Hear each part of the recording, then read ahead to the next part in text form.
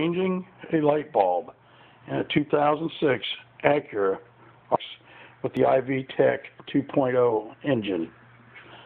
Introducing Paul. First of all, we have the body that is the mounting bracket for the bulb. Do not confuse the bulb and the mounting bracket as it comes out with a little clip. Set this piece aside so as not to lose it. Then, we're using the Sylvania H1 standard headlights, which is the one that came with the car, so we think it will be very good.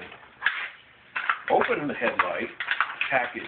If you try to install it with the package on, it could cause fire. Take the new headlight, plug it in thusly. Then, you reach in like this. It's a very tight fit in this car. And you insert it into the headlight hole of the car, making sure that it goes in. If it doesn't go in, it will not illuminate to your satisfaction. Not illuminating to your satisfaction can cause poor driving technique, failure to see the road, tendency to go off the road into the grass, and other things that could cause accident to your car. So make sure you do this right.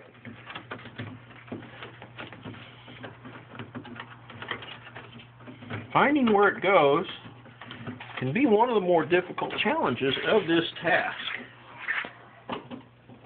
I can't do it. So,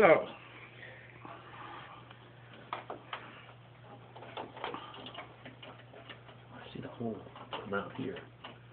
There it goes. Slide it in to the hole and align it properly till it seats. If you do not align it properly, it will not seat.